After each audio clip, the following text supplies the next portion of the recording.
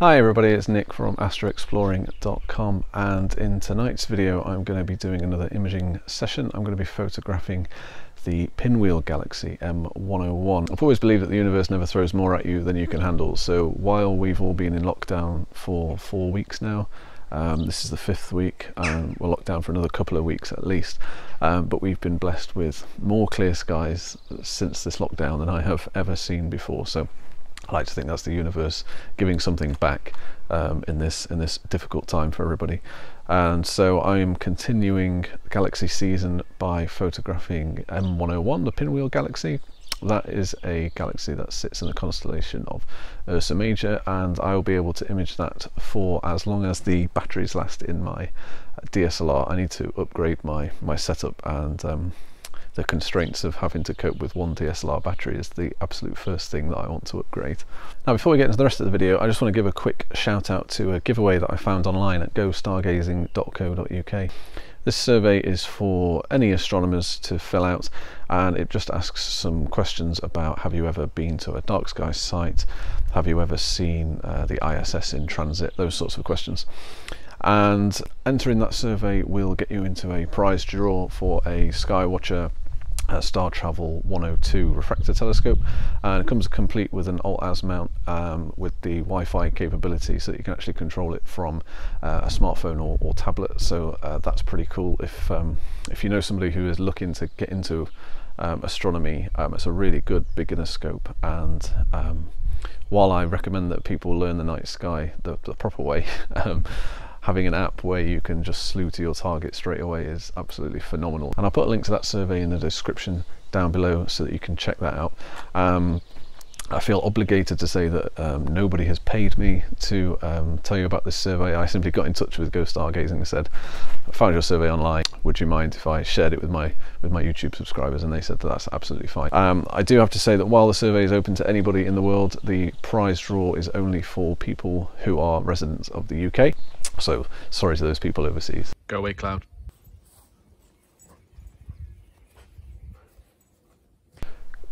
Quick update. So you probably heard in my comprehensive weather forecast earlier that a large portion of the sky has clouded over. It is due to be clear tonight, so I'm hoping that that clears pretty soon. It's just after 9 o'clock in the evening, so I have just done a polar alignment, and I've done a 1-star alignment, and I've slewed to the Pinwheel Galaxy, but I'm going to need to wait for at least another hour before it's dark enough for imaging, which means it's going to be the 3rd night in a row where I am going to bed well past midnight, and even in these times I'm still working full time. I'm just at home, but I still have to get up early for work in the morning, so I'm feeling pretty shattered at the minute, but I'm not going to complain, because these clear skies we've been having have been absolutely fantastic recently. I thought my images might be slightly better because of how many planes are in the sky. There's obviously far fewer planes in the sky at the minute than there would be normally. Elon Musk seems to be taking care of that. He's just launching satellites every other day at the minute. So yeah, from my imaging session last night, I had to delete 20 images because of satellites, and I think it was about 25 from the night before that. So that's getting pretty annoying. So tonight, as I've already said, I am photographing the Pinwheel Galaxy M101. It sits in the... Hello? Sorry, that's my dog. It sits in the constellation of Ursa Major, and I'm shooting with my Sky-Watcher Evostar 72 ED and modified DSLR. I'm going to be doing 2-minute exposures at ISO 800.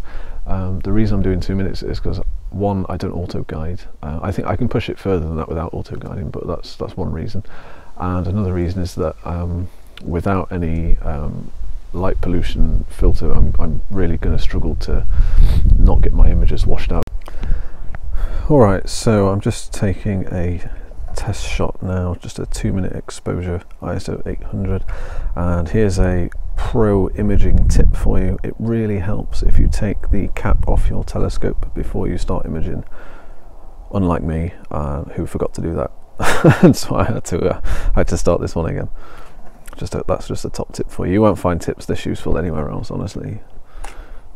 Okay, this is going to be really overexposed in the red channel, especially on here, but the Pinwheel Galaxy is there. You can, I hope you can just see that if I just zoom in quite a bit, but there it is. It looks pretty good to me. I'm just gonna check. Yeah, so my camera's modified, so the red channel is always going to be more exposed than the green or blue, but that's pretty much where you want your data to be, about 1/3 of the way in from the left. I could probably go maybe 2.5 minute exposures, to be honest, but that histogram there is probably where you want to be. So I am going to go ahead and start my imaging session now, and then I am going to go to bed for a bit because I'm absolutely knackered. So I'll catch up with you guys a little bit later. Thanks for watching these videos. Hopefully I'm keeping you company if you're stuck at home. Thanks to everybody who's subscribed to my channel so far. I'm at nearly 500 subscribers now, which is just unbelievable, and I can't quite believe it. I think some of my videos have got over 2,000 views. There's one of them that's got nearly 2,500 views on how to polar line the Star Adventurer, and honestly I didn't think anybody would even find that useful because it's been out for a few years now, but I'm guessing there's still a lot of people that are new to the hobby and coming in and just aren't quite sure where to get started, and I think that's just absolutely brilliant.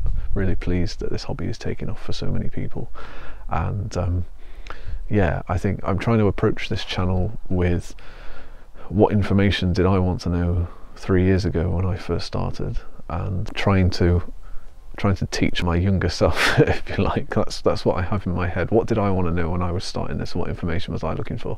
And I'm just trying to share that with you all. So I hope you appreciate that, and thanks for being part of this. I hope this video wasn't too disjointed. I just wanted to get a video out there just because I wanted to connect with you guys. So I hope that you like it. I didn't really show much of my imaging session at all, did I?